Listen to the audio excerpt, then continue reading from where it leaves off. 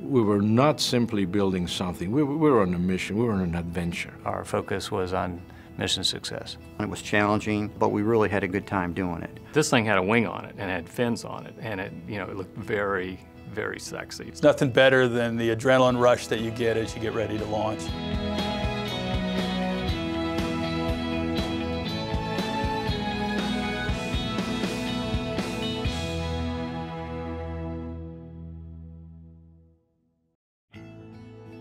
Back in the late 80s, we hired around that time a gentleman that was an expert in satellite communications.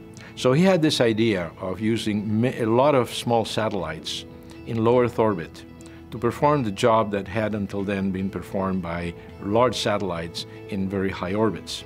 Problem was, there wasn't a rocket suitable to launch those satellites. The Air Force had launched a small rocket from an F-15 fighter. So I started doodling an F-15 in climbing flight and a small rocket coming out of it, showed the drawing to everybody else, and we said, gee, why don't we do this? This would be a cool idea, to build a rocket that is launched from an airplane, and that's how we embarked on what became Pegasus.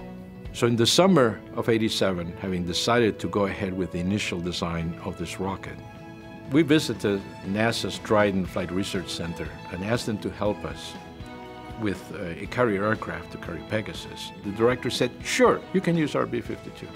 Our first carrier airplane was a NASA B-52, and it was a heavy lift aircraft that launched the X-15. So it was sort of ideally suited to launch the Pegasus on its early test flights.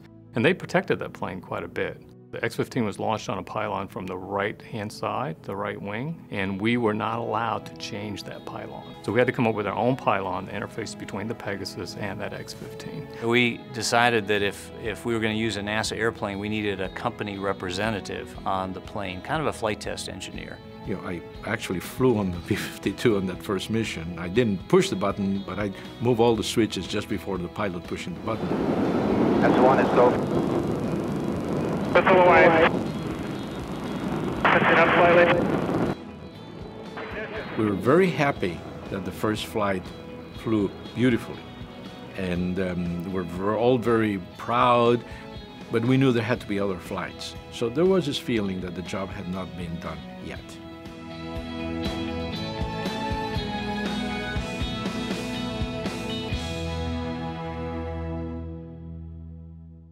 Well, in the early days, we had very small teams, so everyone was multi-hatted, multitasked. So you go out there and you want to meet the team, and you expect to see lots of people, and there's like 6 people there.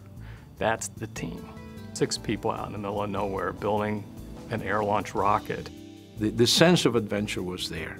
There was a sense of risk. We were all afraid, let's be honest about it. But our enthusiasm and our sense of focus and objective just overrode completely any concerns that we had. And the unique thing about the Pegasus air launch system is you're not just sitting still on a launch pad pointing up into the sky. I mean, that vehicle's not moving. This vehicle's moving X, Y, across the Earth and up and down. You can see the rocket. You know, you have a camera looking at the nose and a camera looking from the back, and you can actually see it. Then all of a sudden it just disappears, so you see nothing. Your baby that you just worked on night and day for hours and hours just fell from an airplane, free fall. And it only falls for 5 seconds, but I actually stood up because it felt like it was lasting an hour. I mean, it was the longest 5 seconds I've ever experienced on any kind of, and I've never gotten used to that. You know, we started out on the B-52 and then we transitioned to the L-1011. You know, we were advertising it as a mobile platform that could go anywhere. Buying and operating our own airplane to be the launch aircraft for Pegasus certainly was a major accomplishment. But when it was all said and done, we had an airplane that we could go around the world with, essentially. Probably the first exciting one that we did was Minisat Spain. The Minisat 01 was built in Madrid, Spain, and we brought the rocket to the satellite for launch. So we left Vandenberg Air Force Base, California, and flew the Pegasus all the way across the Atlantic to Madrid. We then integrated the Minisat onto the Pegasus inside the fairing. Next stop was Canary Islands, where we repositioned the airplane and then launched off the west coast of Africa. That's one of the beauties of air launch. You can go a lot of different places and meet a lot of different requirements. Conducting the missions was the fun part. You know, in fact, I think from 96 to 98, I think we launched 16 missions over that 3-year period. And so that's launching about every 2 months. So the design was mature, we weren't changing it, and so, you know, we were able to just focus on, you know, launching the payloads, working with the customer, and conducting the missions. Now that difference in mission rate really caused major improvements, changes and improvements in our production. We also, I think during that time, really developed the culture and process of reliability. You know, there was some rough times there in the beginning, but as we matured the vehicle and improved the design, you know, we've been 100% successful since back to 1997. So we've had 28 successes in a row, and we're very proud of that. We were happy that we were successful, but then, you know, we were also looking to make sure that they were a success. We've worked with customers from all aspects, the DoD, the civil, the commercial, and there's really a great sense of accomplishment to place their very expensive piece of hardware exactly where it's supposed to be in orbit. Somewhere around Flight 10 to Flight 20 was a big transition point. We broadened out our customer base to include commercial and to include civil. By civil, primarily NASA. NASA ultimately became the biggest user of Pegasus and flew 19 missions of the current 42 missions. On the commercial side, we launched a communication satellite constellation. It's a so-called Little Leo satellite constellation. And that was a big part of our commercial business.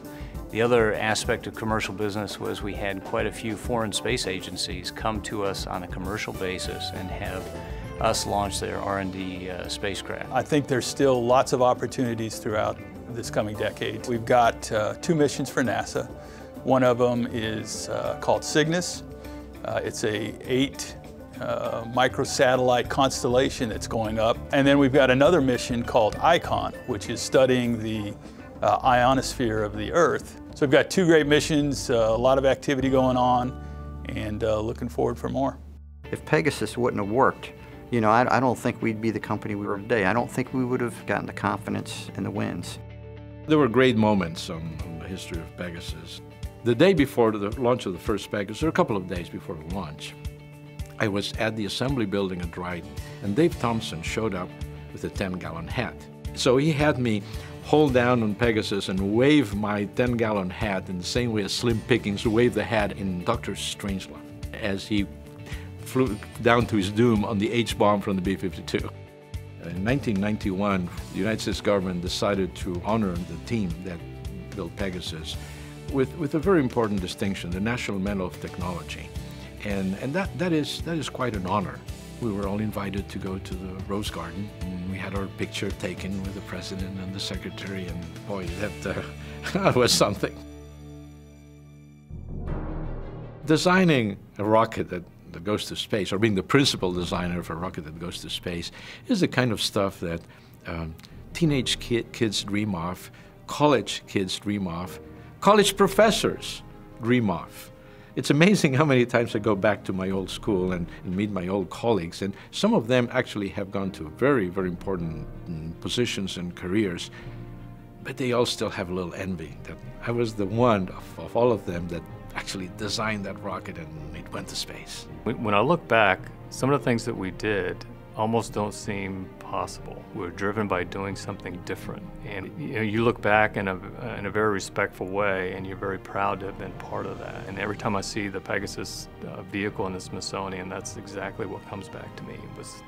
Are those moments that I slept on the sofa at Dryden in the middle of the desert just so I can get up earlier and get out to the flight lines. Pegasus is really a great program, and I look back on all of the Pegasus accomplishments with a sense of pride, and I'm very proud to be part of that team. The team worked hard, and they were driven to get everything to work.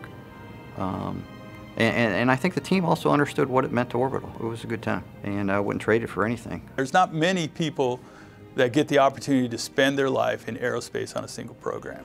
We've just had an incredible group of people that have taken responsibility, a lot of accountability, and to me that's what's made the difference. I was very lucky to be a part of it.